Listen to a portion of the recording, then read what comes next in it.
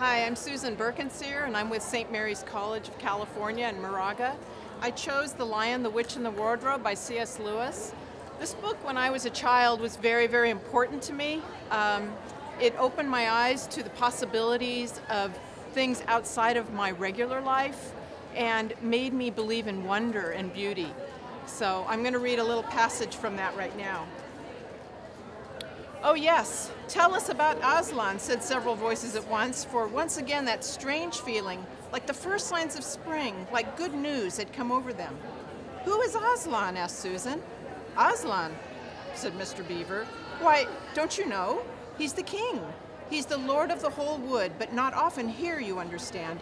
Never in my time or my father's time. But the word has reached us that he has come back. He is in Narnia at this moment. He'll settle the White Queen all right. It is he, not you, that will save Mr. Tumnus." "She won't turn him into stone too?" said Edmund. "Lord love you, son of Adam, what a simple thing to say," answered Mr. Beaver with a great laugh. "Turn him into stone?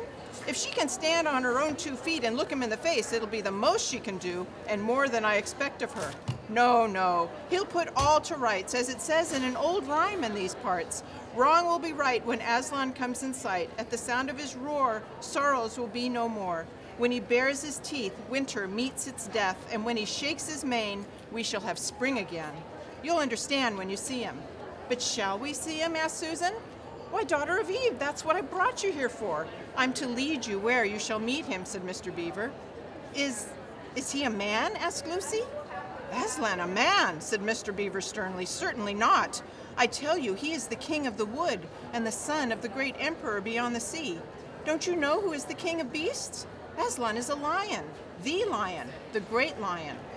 "Oh," said Susan, "I thought he was a man. Is he quite safe?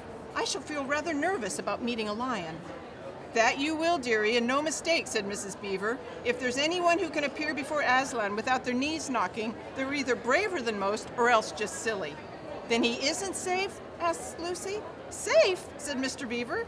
"Don't you hear what Mrs. Beaver tells you? Who said anything about safe?